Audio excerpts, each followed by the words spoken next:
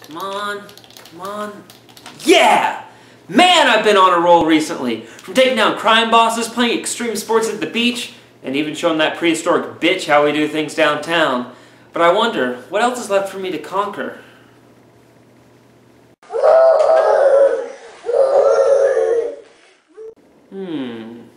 Nah, overdone. Are you girls trying to tell me something? Play dinosaur game, old man! That's it! I'll play Jurassic Park for Sega Genesis. Great idea, Indigo. That's why I'm in charge. I got charge.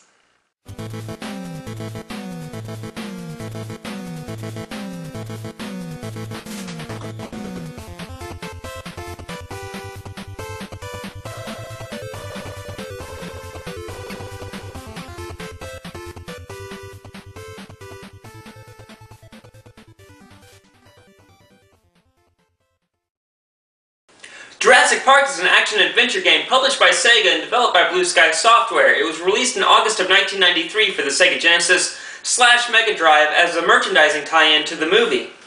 Doug Tenable, who would a year later create the iconic character of Earthworm Jim, was the lead artist to Jurassic Park. The development team would also consult with experts such as paleontologist Robert Baker, who dissected a supermarket chicken to show the differences between bird anatomy and dinosaur anatomy, so that the game could properly reflect the latest dinosaur discoveries and theories of the day. The development team would also take trips to the Museum of Natural History and to the zoo to observe feeding habits and movements of reptiles and birds. The 3D models of the game's dinosaurs were created using stop-motion photography, while a team member dressed and acting out Grant's movements was digitized into the game, kind of like in the Mortal Kombat series. The game also features ADI, Artificial Dinosaur Intelligence, causing enemy dinosaurs to react differently every time you play a level, making no two playthroughs the same. So guys, with all those little tidbits out of the way, hold on to your butts! Let's start this review.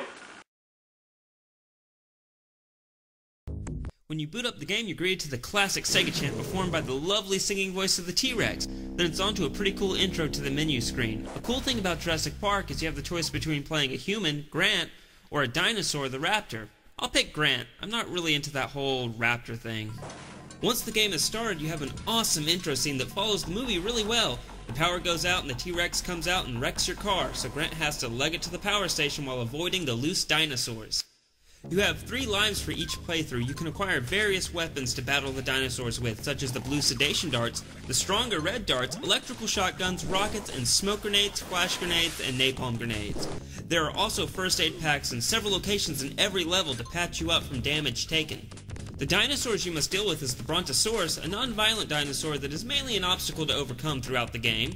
The Dilophosaurus, or Spitters, who are by far the most annoying dinosaur in the game with its acid spit and shrill scream. The Triceratops, who is passive-aggressive, and if upset, she will throw you around the screen like a rag doll. Though not really a dinosaur, the Pteranodon. Pterodactyl! Yes, thank you, Kimberly. Pterodactyl! But that's not a... Pterodactyl! Okay, you made your point. Anyway, the Pteranodon will dive and strafe at you. They're easily dealt with, especially with sedation darts. The Pisanosaurus, also known as the Compies, are the small dinosaurs that like to take a little bite out of you. They're the second most annoying dinosaur to deal with next to the Spitters, but they're easily dealt with. Hell, you can even just stomp on them. The Velociraptor will be your main protagonist throughout most of the game. The raptor's AI is higher than most other dinosaurs in the game, referring to the raptor's high intelligence in the book and the movie. As the game progresses, the raptors become increasingly smarter, being able to kick doors open, dodge your attacks, and even resisting some of your weapons. The Tyrannosaurus Rex only appears in certain parts of Grant's playthrough. She can't be killed, and if you get too close, she's going to take you out in one chomp. You must use certain weapons like smoke grenades or flashbangs to temporarily blind the T-Rex so you can pass by safely. Honestly, it's not wise to fight dinosaurs unless you absolutely have to. There's a little bit of resource management with your weapons, so if you go about fighting every dinosaur you run into, you'll have no more weapons left to defend yourself with. Your main goal is to platform so you can get to the end of each level. I would highly suggest taking your time on the first level of the jungle to learn and get comfortable with the controls, as Grant can move a little twitchy. Once you finish the first level, the game expects you to have a decent understanding of the platforming mechanics and the controls.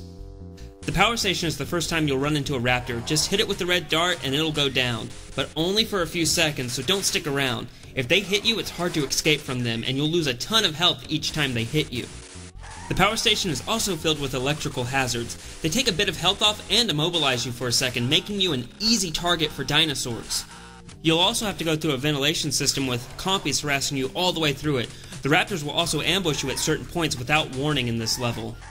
Before you can leave the power station, you must turn the power back on, and unluckily for you, the T-Rex is loitering near the power switch. Blind the big lug and you can easily get past her. The water raft level is by far one of the hardest ones for me in this game. You must keep your raft fueled with fuel cans, and they're conveniently strewn throughout the level and guarded by spitters and raptors. Aside from them being able to kill you like usual, these dinosaurs can also knock you into the river for an instant kill.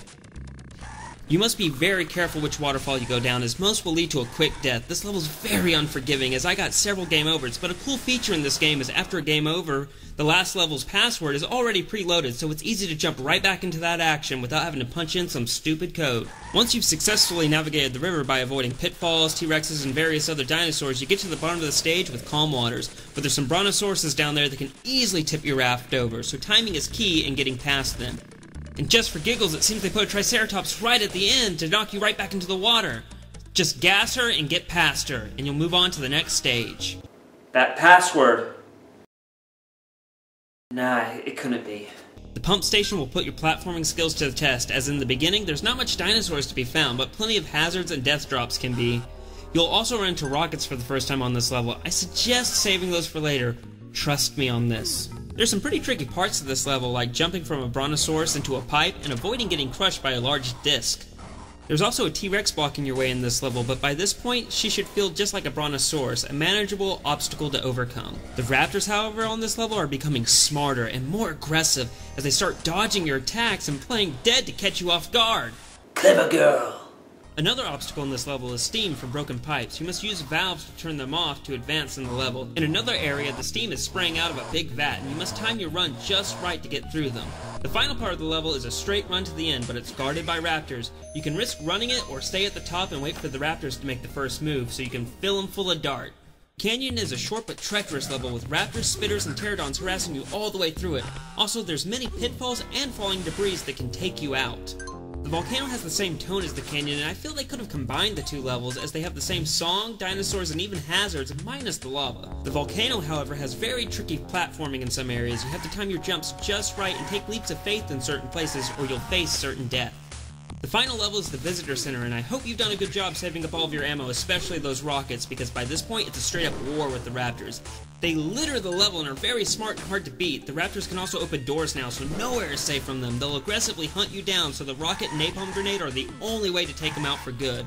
By this point, the spitter with its annoying attack and scream has really pissed me off, so I quite enjoyed using a rocket on it. After several dead dinosaurs and a blinded T-Rex, you have your final showdown with the raptors in the Visitor Center. Don't try to have a knockdown drag-out fight with these guys, as they're invincible and your weapons can't kill them. I found that while they're busy eating their dinner, two well-placed napalm grenades under the base of the T-Rex and Brontosaurus bone displays will cause them to collapse on top of the raptors, killing them instantly. A little anticlimactic for a boss fight if you ask me, but you do get a cool ending where you take off in a helicopter with a silhouetted T-Rex roaring at you as you escape the island. And with all that out of the way, let's move on to the graphics. Excuse me, 2-Bit, but you haven't played through Raptor mode yet. Oh my dad, it's Raptor Jesus, president of MFers! You know, messiahs for everyone's rights. Yeah, Raptor Jesus, I decided to skip over the Raptor mode because it's basically the same levels and essentially the same gameplay. Are you against raptors or something? A raptor racist? Raptorist? No, it's nothing like that. I'll play the Raptor. I'm glad to hear that.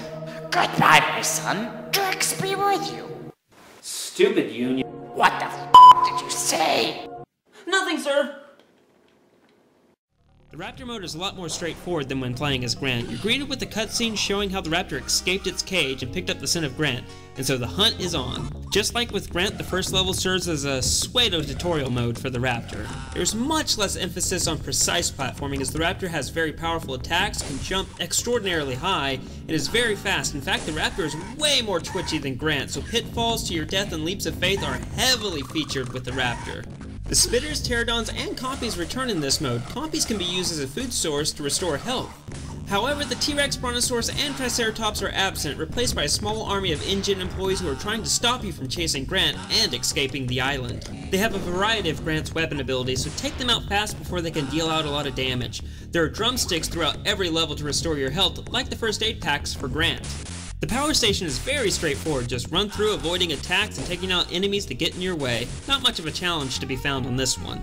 The pump station is probably the hardest level for the Raptor. There's a lot of platforming on this one, and as stated before, the Raptor is very twitchy on the control, so expect a lot of quick deaths on this level. Enemies appear in key places where you need to platform, so timing is key to not get knocked down to certain death.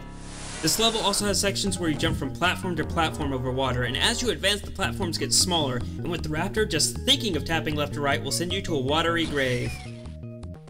With all this intense platforming action out of the way, it's all downhill from here, as the canyon level is very short and relatively easy compared to the tortures at the pump station. You advance to the final level, the Visitor Center. This level is also very straightforward. Get to Grant and kill any human or dinosaur in your way. The InGen employees are also very heavily armed in this level, so don't be like me and try to power through them. Fight smart, guys. In your final showdown with Grant, he sits atop the dinosaur displays, throwing grenades at you. Just like with Grant's showdown with the Raptors, you must attack the display's bases to bring them crashing down and send Grant running. You're greeted to an ending that shows that you have sneaked into a cargo crate. I guess you really didn't care about eating Grant. And why would the dog workers not notice a raptor creepily looking out of a gaping hole of a crate? I wonder if they're part of the MFers too. The graphics are awesome. The game has a dark and gritty, realistic feel to it. It really captures the mood and theme of the source material, unlike its SNES counterpart with its bright colors and video game look. You can tell it really paid off to bring in some people who worked on the movie to consult with, as all the dinosaurs resemble their movie counterparts very well. The backgrounds are very in-depth, and in some parts of my playthrough, I would actually die because I was paying attention to the details in the background and not paying attention to my character in the foreground. With the digitized models and actor, it gives the game a more lifelike look and really gets you into the world. I have to say the graphics on Jurassic Park for Genesis are the best compared to its SNES counterpart and even its successor, Rampage.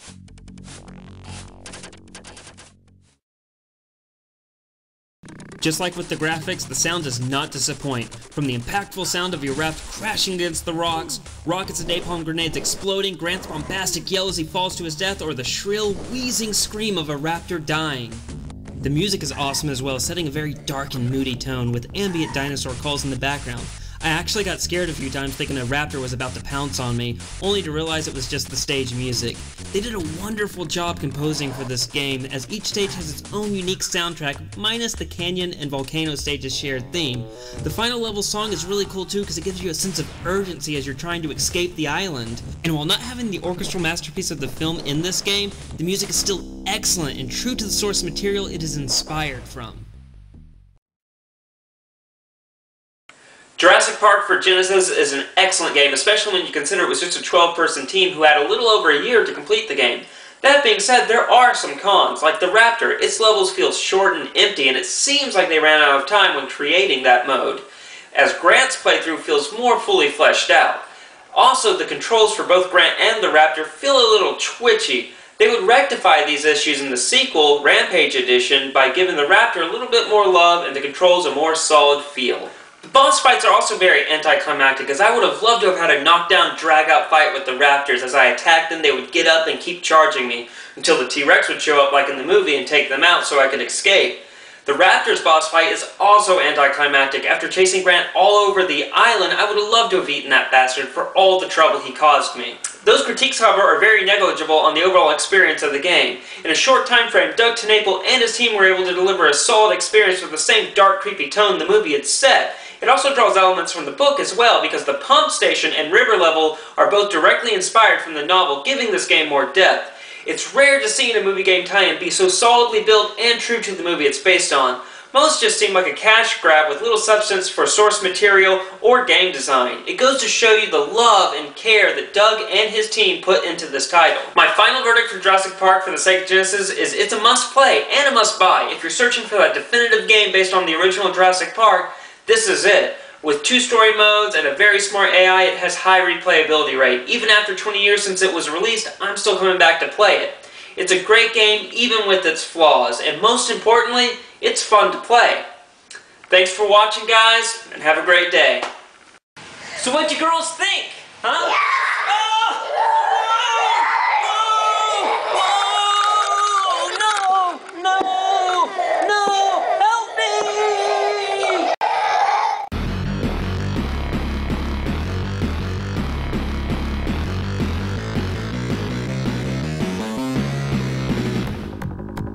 Hey guys, thanks for watching. It's much appreciated. If you really like this video, please give us that thumbs up. And if you want to keep up with everything we're doing, hit that subscribe button. That way you won't miss a thing. And if you want to watch more 2-Bit reviews right now, click this video right here. And if you want to see some of our soapbox opinion videos, hit this video right here. Anyway guys, thanks for watching again and have a great day.